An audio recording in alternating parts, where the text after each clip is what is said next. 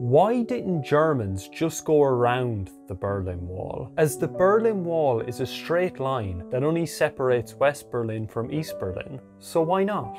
After the defeat of Germany by the Allies in World War II, the Allies would decide to divide Germany into 4 occupied zones. Britain in the northwest, France in the southwest, United States in the south, and the Soviet Union in the east. Berlin was also divided between these 4 countries. Britain, France, and the United States would join their zones to create West Germany and West Berlin, while the Soviet Union would occupy East Germany and East Berlin. West Berlin was in East Germany, which led to the Soviets building the Berlin Wall, stopping people from the communist East Berlin crossing over to the capitalist West Berlin. But what would stop people from crossing over to West Berlin from the rest of East Germany, since West Berlin was surrounded by East Germany? So the Soviets built the Berlin Wall to surround all of West Berlin